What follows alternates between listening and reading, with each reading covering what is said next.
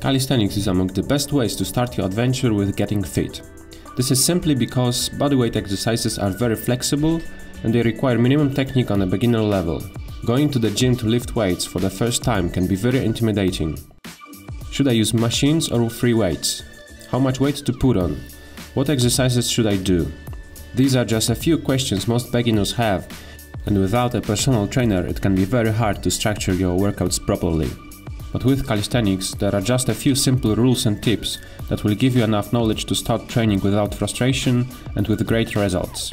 So let's get to it. Before every workout you need to warm up. There are unlimited ways to do it, but the goal is to increase the temperature of your muscles, stretch your body a little and prepare it for more intense training. Proper exercises for warm-up should be quite easy and engage your whole body. Great examples would be skipping rope, jumping jacks, shadow boxing, running in place, and so on. Do a few sets of these until you feel warmed up. For the main part of workout, you should be doing full body workout focusing on basics. As a beginner, there is no need or reason for you to do cycles. Doing full body workout 3 to 4 times a week is optimal. Workout should be structured very simply, especially in the beginning, when you can be disoriented by multitude of exercises and training methods. So let's get to the details. To do the full body workout, you need to exercise every muscle group. So let's start with determining those groups.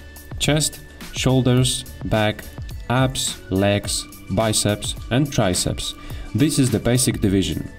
By doing at least one exercise which primarily uses one of these muscle groups, you will train the whole body.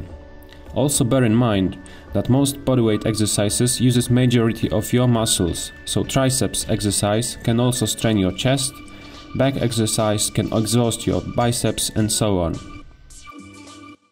As the beginner, you shouldn't worry too much about reps and sets.